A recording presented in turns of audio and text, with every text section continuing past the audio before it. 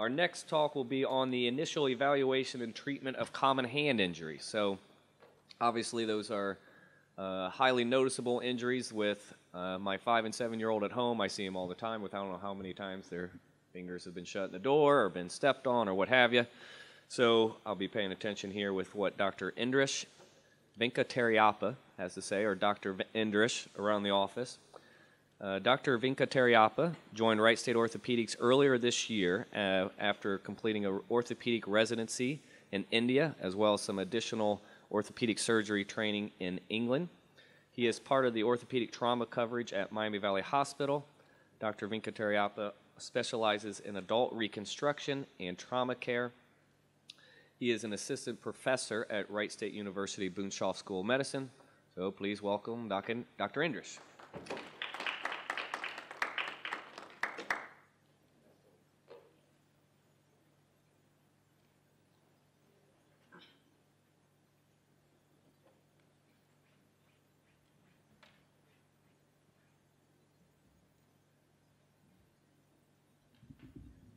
Thanks, Dr. Ellis, for the nice introduction.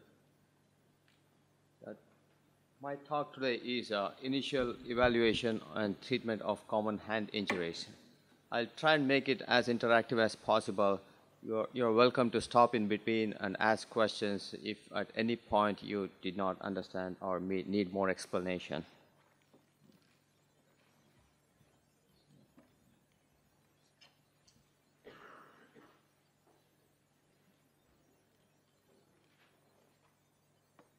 I have nothing to disclose. And hand, according to me, is a more complex structure with a lot of too many structures in a small area. I think it is next in complexity compared to the brain. So I'll spend a few minutes here going over the anatomy of the hand. And while we consider injuries in the hand, we have certain landmarks which if we can focus on, it will be easier to communicate with our colleagues if we are referring to ourselves so that we know what structures is in that particular area type.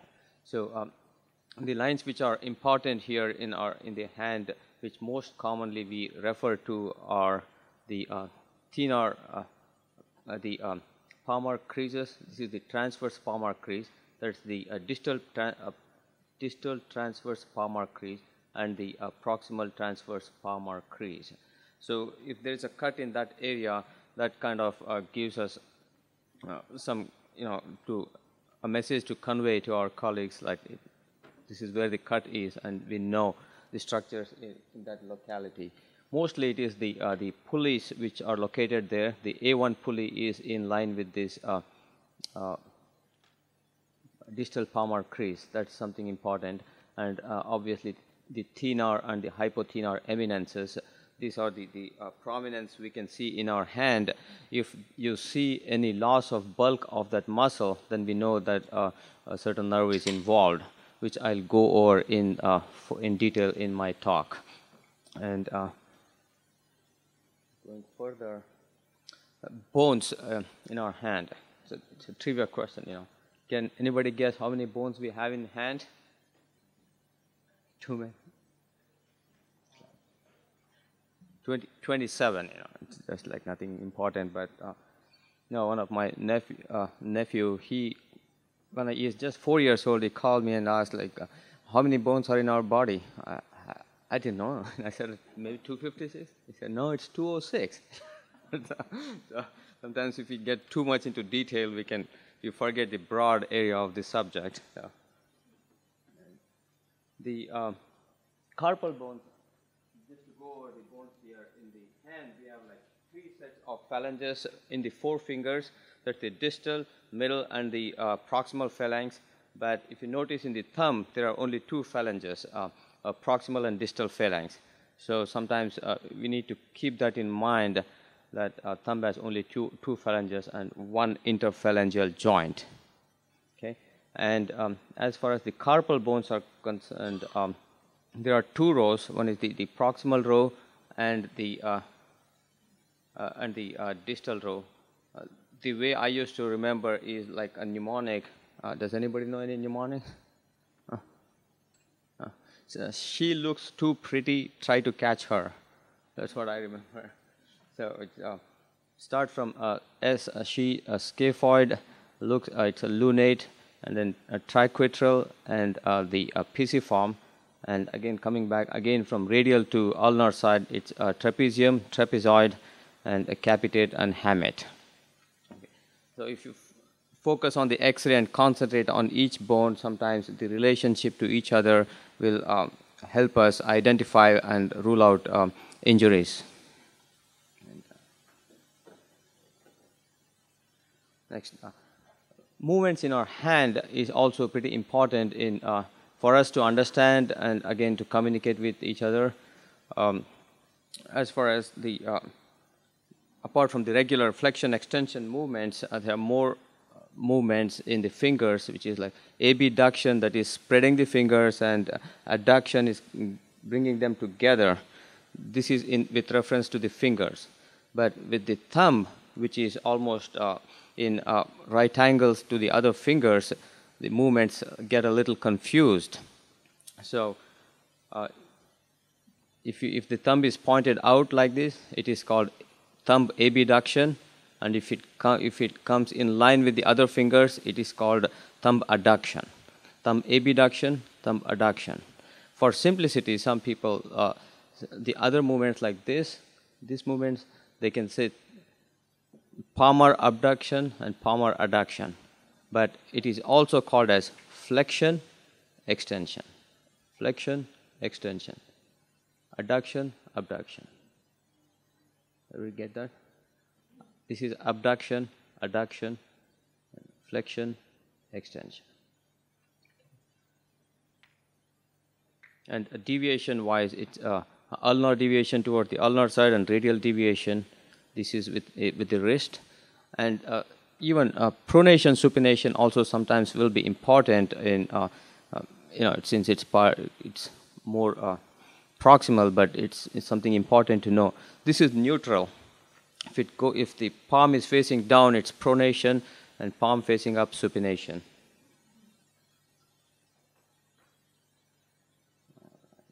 This is the thumb movements which I just went over. And one more thing I forgot is the apposition. When they say it's apposition, try to counting the fingers. This movement with the thumb is called apposition, which involves like one or two more group of muscles acting at the same time. And going in detail about the structures in our hand further after bones is the ligaments. These are the long ligaments which are on the palmar side is the flexor tendons. Usually two. It's a flexor digitorum profundus. Profundus is the long one, so it gets attached distally. Okay, it gets attached almost at the base of the distal phalanx, almost in this location there.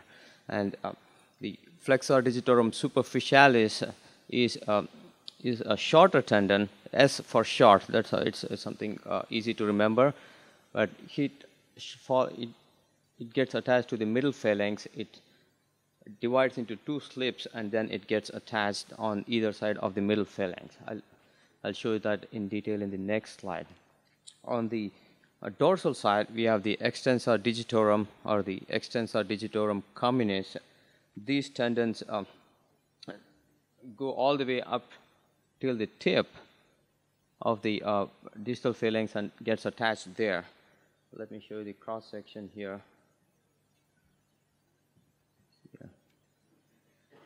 The flexor digitorum profundus, it's gone all the way till here, and flexor digitorum superficialis, it goes here. It splits into two limbs and gets attached on either side of the middle phalanx there. And this is the extensor tendon. You have some attachments where it has an expansion and certain intrinsic muscles, that is the small muscles like as Dr. Johnson mentioned, those gets attached to this expansion in the tendon. And further down, it has like, it again divides into three slips. The central slip, what Dr. Johnson was mentioning in that botanier deformity, it gets attached to the base of the middle phalanx there, and the other two slips further go down, join together, and gets attached to the base of the distal phalanx there. So this is in short about the tendons. And any questions so far? The intrinsic muscles, like there are three sets of muscles. It can be the thenar eminence muscles, which usually help in thumb movements, like the adduction and the apposition. We don't want to go in detail with those muscles for this talk. And the hypothenar, which is more involved on the little finger movements. And there are the lumbricals, which gets attached into the profundus tendon. The function of the lumbrical is basically, this is important if you keep in mind, they basically help in flexing the metacarpophalangeal joints, and as they do that, they also kind of put some stretch on that extensor tendon, and it helps in extending the interphalangeal joints. So basically they help in extending the interphalangeal joints and flexing the metacarpophalangeal joints. It's basically based on the kind of attachment it has, which goes from the volar side onto the dorsum. So,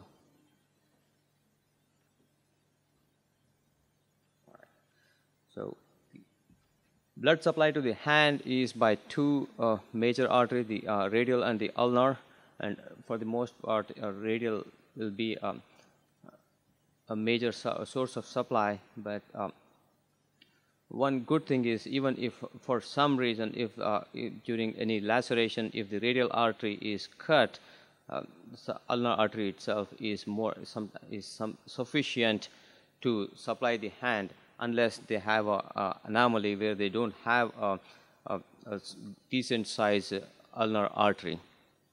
So we sometimes even test whether you have both arteries or not in a simple test where you occlude one, exsanguinate the hand, occlude both the arteries, and then release one at a time and see whether the hand is perfusing or not. So if in that case you can identify whether both arteries are present or not. And when these arteries go down, it forms two arches, the superficial and the deep arch. So the deep arch supplies most of the proximal hand, and the superficial arch is further divided into digital arteries, and we have one on either side of the fingers. Something to remember is, if you see in the ER with a laceration in the hand and it's bleeding, and you identify that the digital artery is cut, that means almost most of the time, or I would say even always, the digital nerve is also cut. The reason being, nerve is more superficial to the artery in the hand, in the fingers. So just to keep that point in mind, and make necessary referrals for any digital nerve repairs. And about the nerves, the three main nerves which supply the hand are the radial, ulnar, and the median nerve. Radial nerve usually, I'll just go over the sensation part here. It's on the dorsum of the hand. So it's right in that first web space. If patient has some numbness, that is more related to the radial nerve distribution. And in the median nerve, it is on the radial three hands on the palmar side. So if you can, the best way to rule out is if you see the tip of the index finger, and if they don't have any sensation there, or in the tip of the thumb, that's more related to involvement of the median nerve. And the ulnar nerve sensation is on the ulnar border of the hand, the ulnar 1.5 digit. So I would not test the ring finger for any one particular nerve, because since it has overlap of nerves, it gets confusing. So it's always better to look for a digit which has a sole supply with a particular nerve. So on the dorsum, on the radial 1.5, it is the radial nerve, like as I mentioned earlier, and on the ulnar side, it is by the ulnar nerve. But the tip of the digits on the radial 3.5 is supplied by the median nerve. That is the reason why I told it's better to test for the radial nerve just in the first web space. So that is more, autonomous for the nerve sensation supply for the radial nerve. And so while we are looking at injuries in the hand, it's very important to go over the history because it gives us more information and also try and focus on area of what we want to examine. Like sometimes time and cause of injury gives us a clue.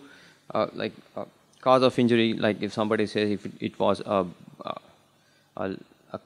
laceration, a knife assault or something, we expect that it could, or the defense injury versus offending injury. You know that if it's cut on the ulnar side, it's most likely you expect the tendons to be cut.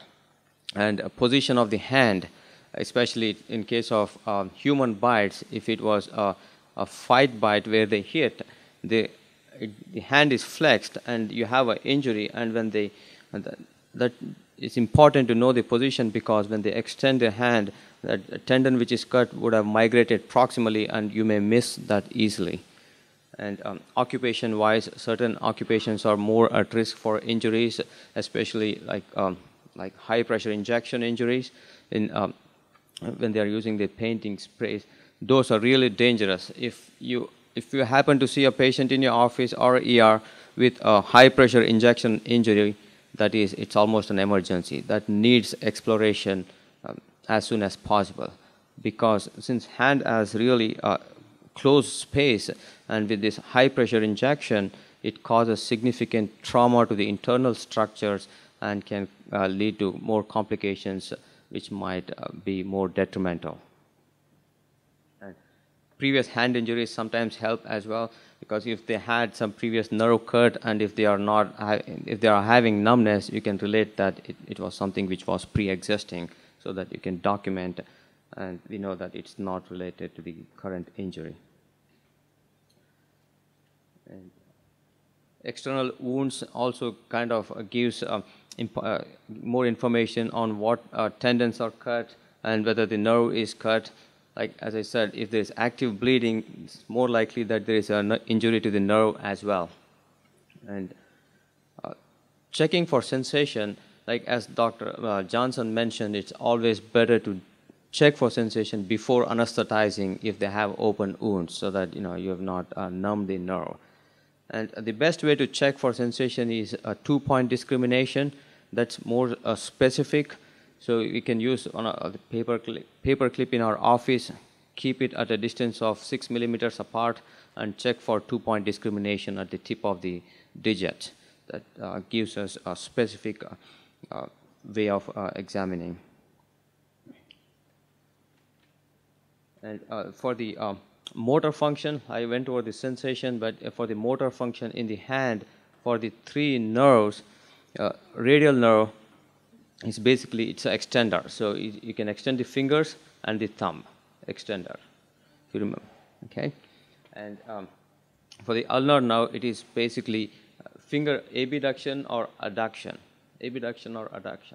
Sometimes it's hard to check for the strength, but the more precise test, which I think it's easy for us to see visibly, is what's called the Froment sign. If anybody is aware of that, it's basically it checks for the thumb adduction, which is supplied by the ulnar nerve. It's the only nerve muscle of the thumb which is supplied by the ulnar nerve. So the function of that is, if you in your office, if you ask the patient to grab the paper both like this, and if you try to pull the paper on the side where they have the ulnar nerve involvement, they go like this. You can see pretty obvious. They try to hold the paper by flexing the interphalangeal joint like this, because the adductors are not working, so they hold like this. So that is classic for ulnar nerve injury.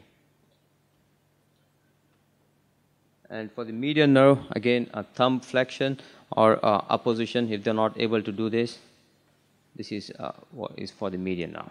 Okay. Any doubts? Any questions so far? And I'll go over this again about the about testing for the function of the flexor tendons. Okay, so FDP. So since we know that the anatomy of it, it attaches to the tip, almost the base of the distal phalanx. So we need to test the distal interphalangeal joint. So we immobilize the proximal interphalangeal joint and try to do this. So this is for the FDP tendon. And for the FDS tendon, because for any finger, like since if you try to flex, since both tendons will be acting together, we want to isolate only to the FDS tendon.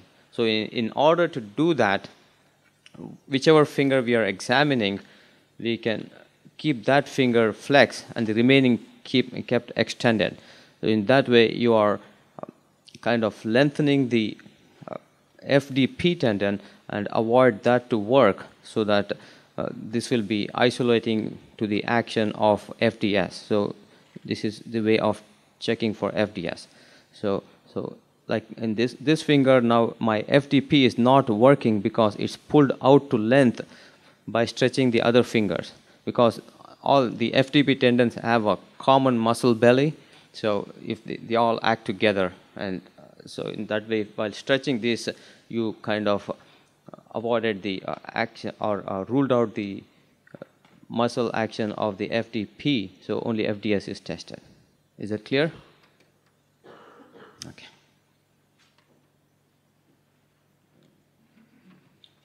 And this is a brief overview of the anatomy, and if at any point if you need any more, we'll go over on the anatomy points. But going over a few of the common injuries we come across in our hand, I'll try to cover most of this in today's talk. And fingertip injuries. So this is pretty commonly seen because that's the most sensitive part of our body, and we try to pick things, and it's common to have injuries which can be smaller or larger, but we have to make decision which one needs referral and which can be treated without any surgical intervention. The rule of thumb is if you have lesser than 1 centimeter of open wound at the fingertip, and if no bone is exposed, this can be treated without surgery by just doing local dressing changes and let the wound granulate and heal secondarily. But if it is more than 1 centimeter, then it probably needs referral to a plastic surgeon or hand surgeon, where they can try and cover that open area and make it heal faster, and also give a more sensitive fingertip. And if bone is exposed, that again needs more attention with a further surgical intervention, which may be even to either freshen off the bone tip and then try to close it, or try to get a good cover on top of the exposed bone. So just to go over the 3 zones here, like zone 1 is just distal to that tip of the distal phalanx, and zone 2 is in our nail. If you can see, I think thumb is the best nail to see. You can see that semilunar white area, that is the lunula. So whatever area is distal to that belongs to zone 2, and proximal to that till the base of the distal phalanx is the zone 3 of the fingertip. So this kind of gives us a rough idea where the fingertip injury belongs to. In zone 1, for the most part, like it can be treated without surgery, but if it's zone 2 or 3, may need further intervention. So here, you guys take a guess. How would we treat this one here? probably we may have to see the other side as well on the volar side. If it is less than 1 centimeter square, probably we can treat by just dressing changes. This one too, it is just the tip, so probably just the dressing changes. Whereas here, you can see it's gone through almost zone 2 and trying to enter zone 3, and there is definitely nail bed injury, and most part of the sensitive part of the fingertip is gone, so this may need further plastic cover or flap cover of some sort. And same here as well. Those two needs to be referred out. And subungual hematoma, Doctor, I know there's a bit of an overlap here, but just to reinstate again, if we have, it's pretty common because if you get your finger or fingertips jammed again in a door, or a car, or with a hammer, or anything can cause this. And if the hematoma is less than 50%, that means it can be treated just by draining, and we don't have to address the nail bed injury or does not require removal of the nail. And draining this hematoma gives a significant relief of pain to the patient because it's in such a close compartment and nail will not expand, so patients will become really comfortable if we try to drain this hematoma. So a couple of ways of doing it. You can either use a electrocautery if you have in the office, or maybe just heat up a paper clip and can be penetrated, or a large bore needle can work as well. So basically the nail plate has to be perforated and get into the hematoma and then let it drain. So, and this is the cautery if you have in the office, that's sometimes helpful too. Okay. So going down to the nail bed lacerations, if you, like in the previous slide I mentioned, if it is more than 50% of the hematoma involving the nail, then probably we have to take out the nail, examine the nail bed, and if there is any laceration, probably need to be repaired. Most of the times we use dissolvable sutures, and sometimes we can even approximate the, if it's just a straight cut or laceration in the nail bed, approximate and put some Dermabond to get the edges together. Those have shown almost equivalent results compared to sewing, so that might save some time, and also results are in fact better, or if not same, compared to suturing. And if, again, it goes without saying, if there is an open wound, we have to clean and debride thoroughly, and then perform the repair, and probably put on check their tetanus status and antibiotics for prophylaxis. And this is how the nail bed injuries looks. Here you cannot do any kind of a repair because it's almost damaged, and you cannot see the nail bed here. But if you just see a small crack or which extends all the way through, it's probably worth repairing that by sewing or using Dermabond. Another common injury we come across is mallet finger. So again, you can see in sports and also hit against a hard object. Basically, it is because of the forced flexion of the distal interphalangeal joint. So it can be either just the rupture of that extensor tendon, which gets attached to that base of the distal phalanx, or it can either avulse a chip of bone from the base. So in either case, the initial treatment is to treat non-surgically. So the main thing which makes a big difference is to keep the involved digit in extension as early as possible, and to maintain in extension for at least 6 weeks. That is the standard recommendation. After 6 weeks, you can. It's also recommended to use further, but only at night times. So up to 8 weeks we need to keep that finger in extension. I'll just show you in the next slides. So there are different designs of these splints available in the market. Any of these things will work. As long as you get the distal interphalangeal joint in extension and keep it all the time, 24 hours. They cannot take this out for personal hygiene and all. That has to remain there 24 hours, because anytime you take out, there will be that slack and it may delay healing. And even after treating with so much of precaution, still they may end up having a small lag in extension. They may not be able to get it out fully straight. But surgery also has its own complications and may not give great results. So we prefer to treat this non-surgically. This is something simple. If you are not able to find a splint in your office, just till you transition to a definitive splint, this is something you can use, like a paper clip or any stiff object placed against the dorsum, and wrap it to keep the finger in extension.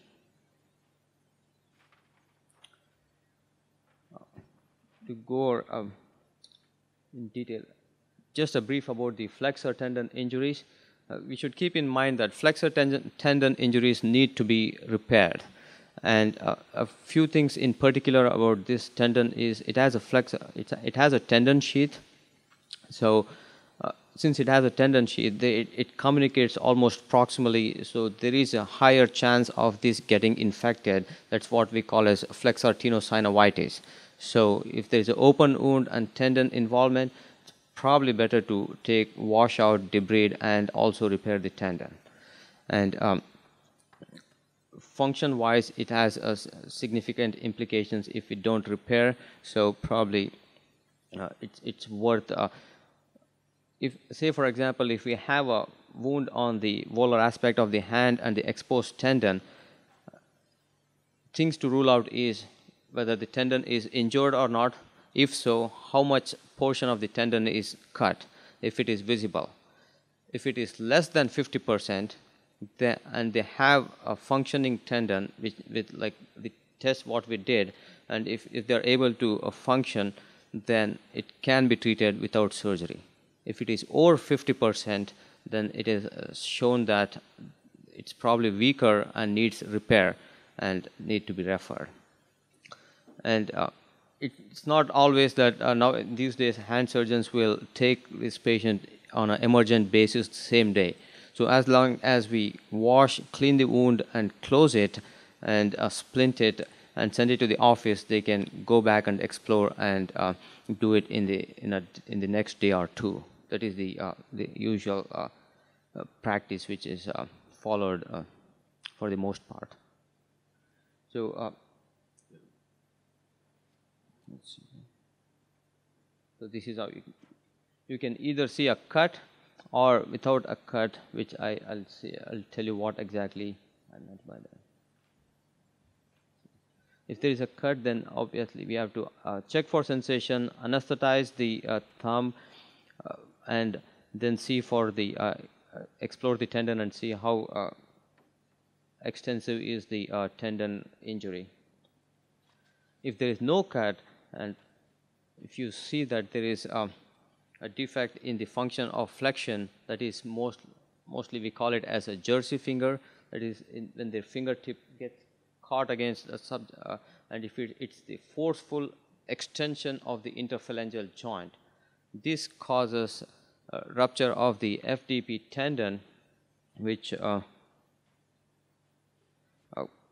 can either get detached through a piece of bone, or just the base of the distal portion of the tendon might get detached.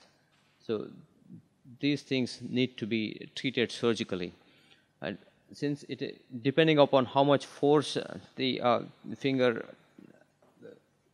injury has caused, that tendon can migrate all the way down. So we have to refer these kind of patients as soon as possible so that they can get to and repair it. One important point to keep in mind is suppose if this tendon has lost any length of it, and if a surgeon tries to pull it beyond the length where it belongs, so it's basically shorten the tendon and attached to a point which is beyond that. So what that basically causes is since it has a common muscle belly, patients will lose the finger grip. They'll not be able to make a fist. Even if they make a fist, it will be a weaker grip. So that is definitely something we should keep in mind. We call this as quadriga effect.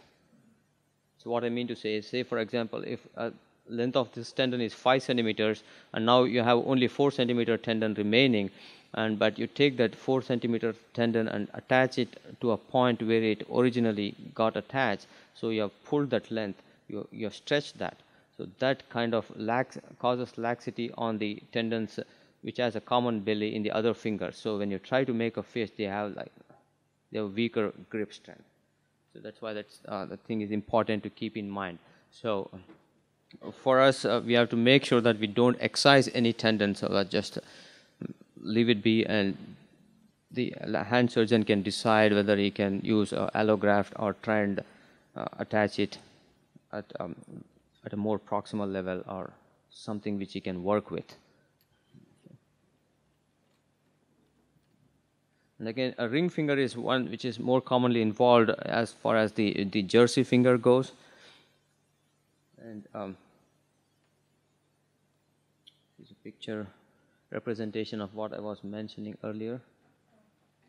Here you can see either it can be just through the bone or maybe just the tendon in this region.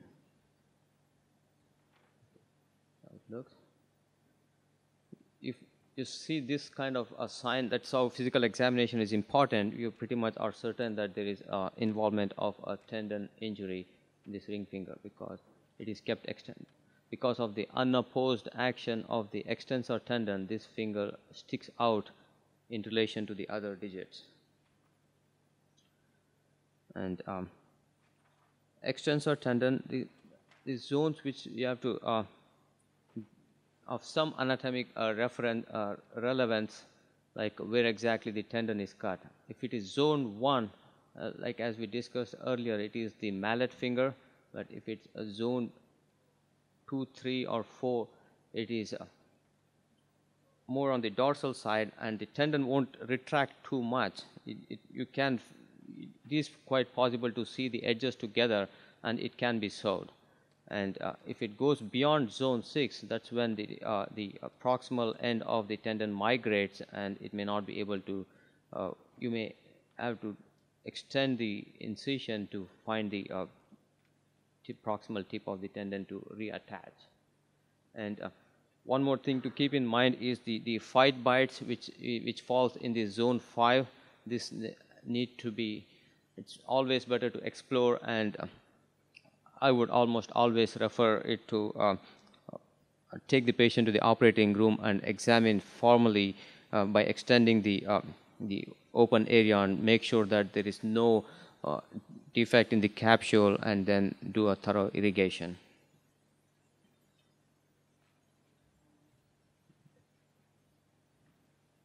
Again, most commonly injured digit in the hand is the long digit, and zone 6 is the most common injury. And this is just going over what I exactly mentioned. In the zone 5, especially in elderly individual, you can see when they try to, even a small a trivial injury, just like flicking a fly, can cause damage to the tendons. That means we have these radial bands, what we are the sagittal bands, which keeps the tendon center over the finger.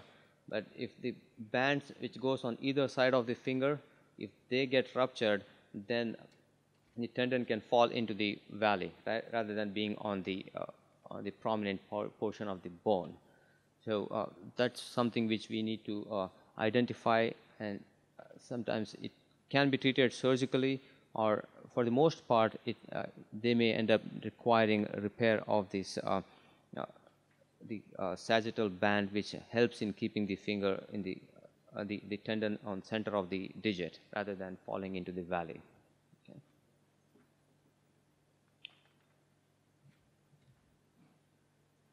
And I wanted to just go over the bunion or the botanic deformity, which Dr. Johnson mentioned, how to test in our office. Remember the central slip, what Dr. Johnson was mentioning, which gets attached to the base of the middle phalanx here. When that gets ruptured, then they'll develop a botanic deformity. This is what is the botanic deformity, right? So, if this has occurred acutely, and if you want to rule out, a simple test to perform is place the hand on the edge of the table, and you're flexing the proximal interphalangeal joint, and ask them to extend. The extension at the PIP joint will be weaker, but the DIP joint will be extended. So if you try to bend this, it will be stiff, and you'll have difficulty in bending the DIP joint. That is, if the central slip has ruptured. Once again, I go. Now this is the edge of the bed. You bend like this, and if I try to push like this, that flexion, the extension will be weak, but this extension will be stronger because remember the two lateral bands which are slipped volarwards will be pulling this further. So this keeps the finger extended like this, so you will not be able to bend like this. If the central slip is intact, then it is pretty easier like this. So say for example, in my hand I have no central slip injury, so you're pushing like this, and try this fingertip is flexible. But if there is a central slip injury, this won't be flexible. You will not be able to bend this. Is that clear? It's called Elson's test.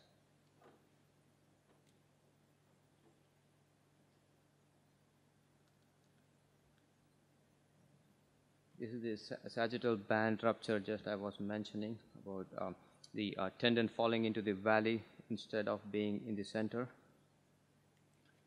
And any doubt of any extensor tendon injuries, and whether repaired or not repaired, to keep them the edges approximated so that they won't retract back further, it's always better to keep it in extension. So this is a kind of a splint.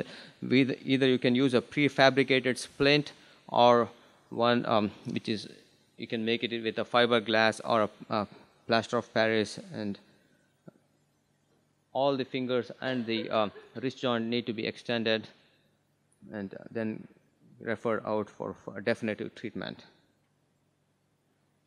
Okay. Any questions so far? Going down to a fracture and dislocation of hand, like the small joints like the DIP, PIP, and the MP joints dislocations, like it's pretty commonly seen and also easily missed, especially in multiple trauma patients. But if that is the isolated injury, they can point to it, and examination wise you can see obvious deformity. Either you can see a prominence, or it could have been deviated one way or the other. So in this DIP joint dislocation, you can see that. Can anybody tell it's a volar dislocation or a dorsal dislocation?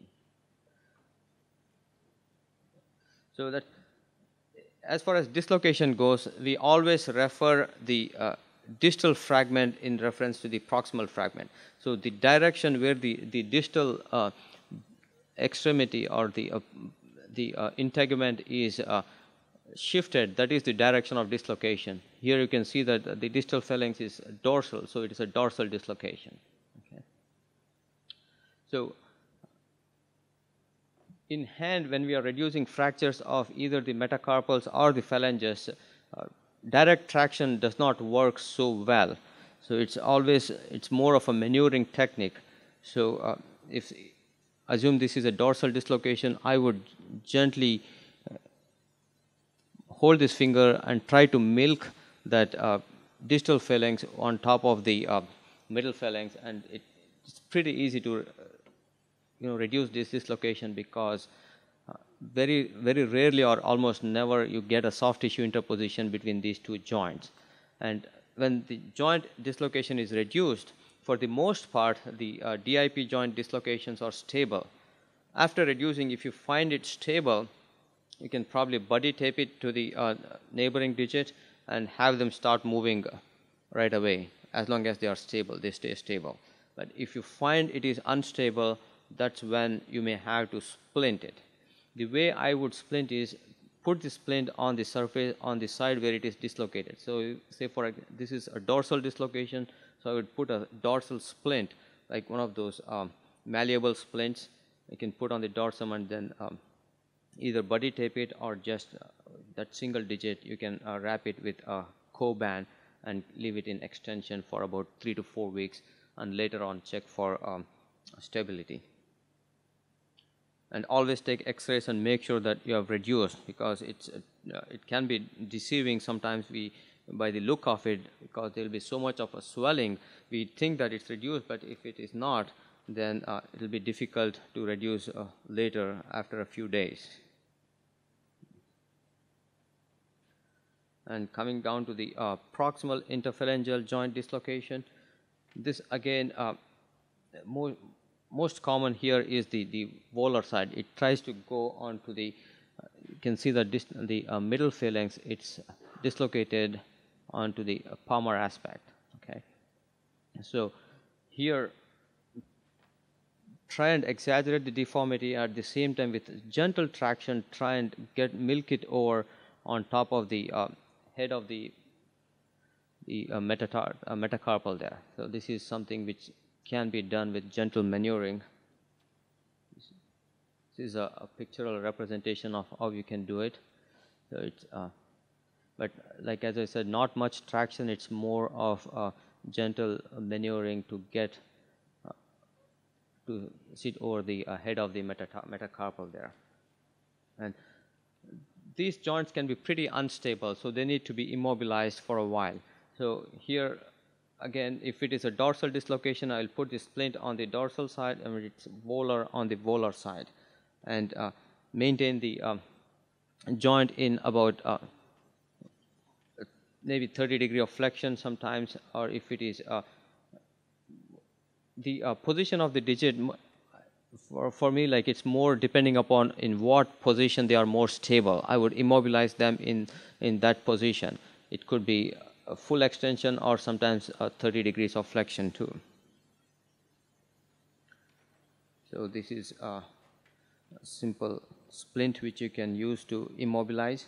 Again, the duration can be up to 4 weeks, and then bring them back in the office, check x-rays, and if it is stable enough, then they can start a therapy with range of motion. And metacarpophalangeal joint dislocations, these are most of the times they are volar because of the hyperextension. They fall on their hand and it goes through like this, and they can be simple or complex. If it is simple, it is something real easy to reduce. If it is complex, that means there is some soft tissue interposition between the two ends of the bone, and it's almost never possible to get it reduced closed. The reason being, the volar plate. What I mean by volar plate, it's the thickened on the palmar aspect of the joint capsule.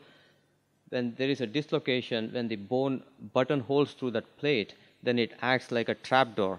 So it prevents the metacarpal head to go back and reduce. So it's that plate, the volar plate intervenes between the joint surface, and it's almost difficult to reduce. So this, for the most part, have to go to the operating room, where we have to open up and release the volar plate and then reduce the joint. So sometimes it is not uncommon to convert these simple dislocations into complex by just pulling on the finger. Just if you try to give more traction, then you can it is possible to convert it into a complex dislocation. Okay, and if it's easily reducible, then splinting in about 30 degrees of flexion and put a splint on the dorsal side. that, or you can even put it on the volar side. Some people use on like sandwich it, put both on the volar and the dorsal side if you're not too comfortable to maintain stability. This is the example where you can see it's dislocated dorsally. You can see that the metacarpal head is directed plantar side.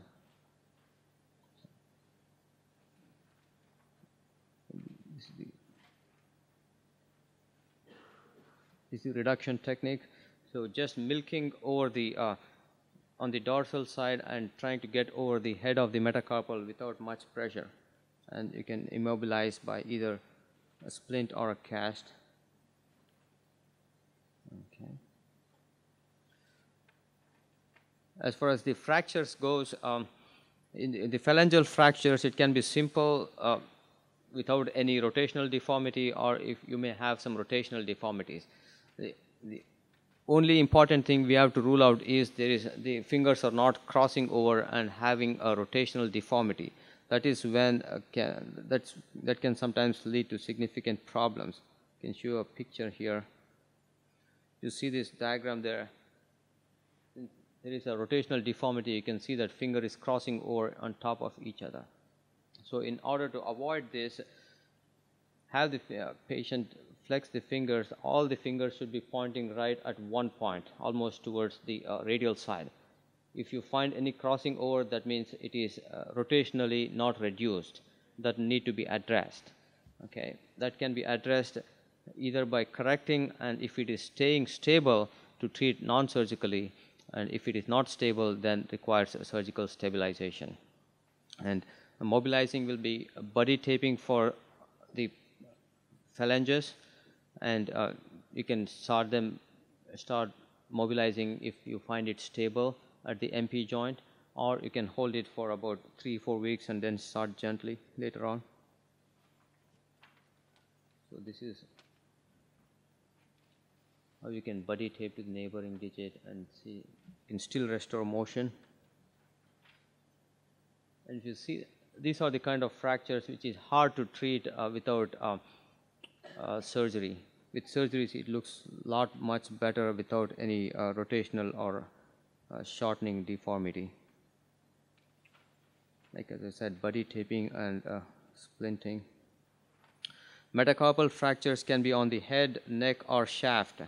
Most common are at the neck, especially what we call it the boxer's fracture. When they hit against a wall, they end up having a fracture at the neck, head-neck junction, and that sometimes need to be corrected, or you can accept the deformity. I'll go over the numbers in the next coming slide here. But if it is the shaft, if it's more than 2 metacarpal fractures in the same hand, most of the times they need to be addressed surgically. Otherwise, with one with less deformity, it can be treated without surgery. And again, no rotational deformity is accepted, and not more than 5 millimeters of shortening. If there is shortening, then the person will lose the tendon excursion and he'll have weakness. These are a few examples of the fractures you can see. And this is the fifth. Believe it or not, this can be treated without surgery. If you treat it as in the same position what it is, they just heal fine. They may not have a cosmetically well appearing hand, they may not have a knuckle, but function wise they will do fine.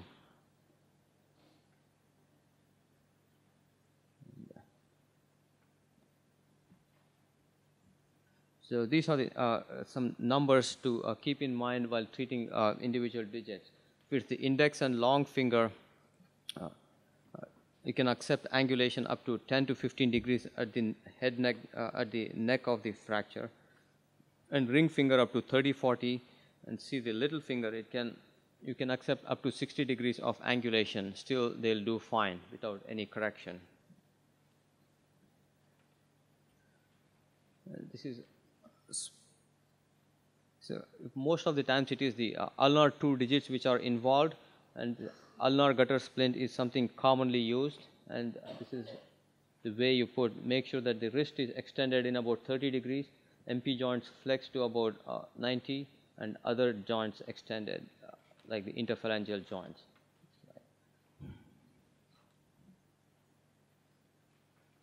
And sprains in our hand, this is pretty commonly seen where, like, while involving in a fight or assault, where your hand, somebody trying to grab your hand, so, and they come to you and you want to, obviously we take x-rays, and if there is no fracture, then most often the injury is because of the sprain of the collateral ligaments.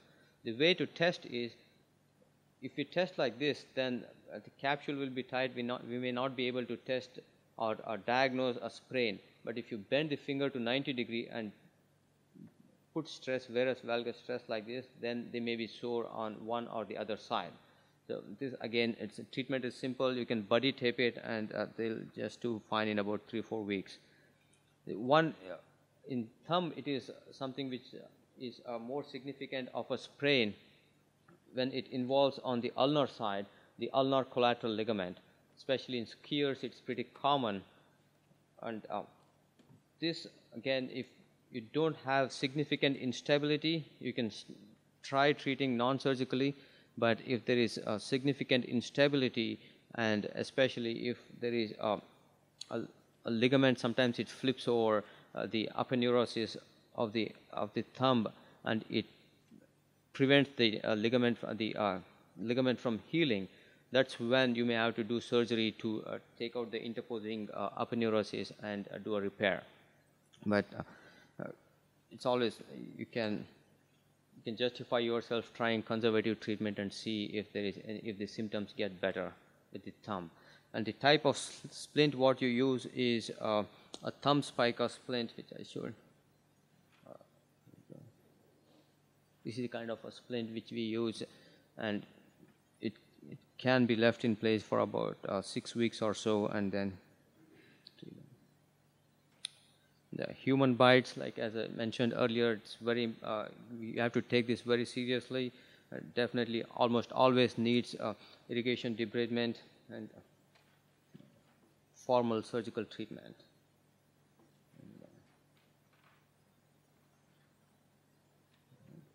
And just something which when I was trying to prepare my slides, I came across a handlebar palsy. Basically, when you put more pressure on that ulnar, digital nerve of the ulnar, it can cause some tingling and numbness in the ulnar nerve distribution. This is why history is important. So if they know what occupation and how the injury happened, we can narrow down our diagnosis and try and treat appropriately. So basically, wait and watch, and nothing surgical, just reassurance is something what will be needed. These are some sources, resources which you can find more information if you need. Thank you very much. Any questions?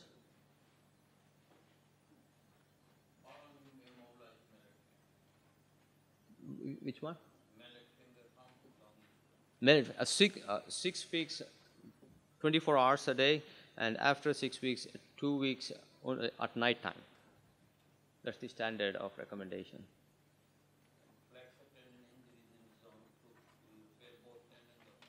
Flexor tendon injuries, zone 2, it depends. Like the repair is, now people are talking about repairing in 2 stages, where they try to put some rods so that they create a tunnel. The reason why zone 2 injuries are flexor tendon injuries in zone 2 are difficult to treat are because of the lot of tunnels and the scarring, and even if the tendon heals, they may not have gliding motion.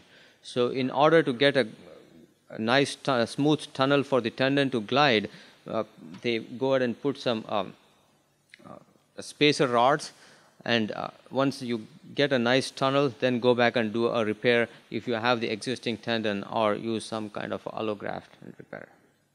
So I would say 2-stage repair if it is in the zone 2 area.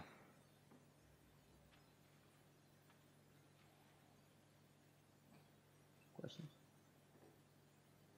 Thank you.